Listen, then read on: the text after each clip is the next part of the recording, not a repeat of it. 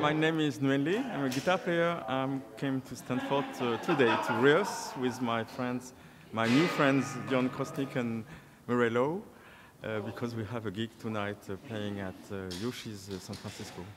So my main thing is about traditional music.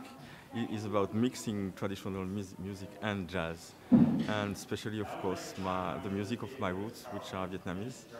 So I did lots of arrangements of modern and jazz arrangements of traditional Vietnamese songs.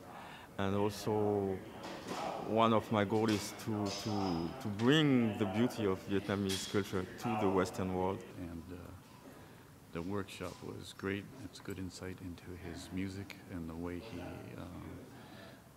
approaches music.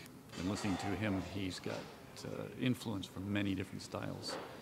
But when he records, what that manifests is in terms of his albums is he makes it his own.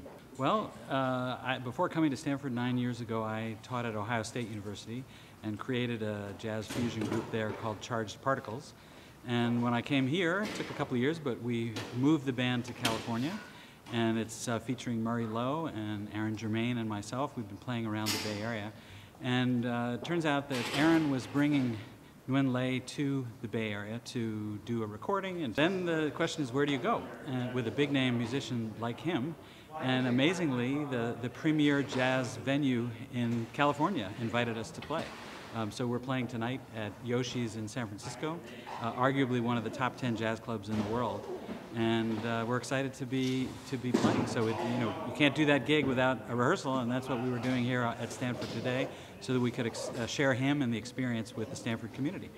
It was really terrific to look at the audience because they were clearly hanging on every word that was being said and enjoying the music that was being played, and I thought, what a treat. I mean,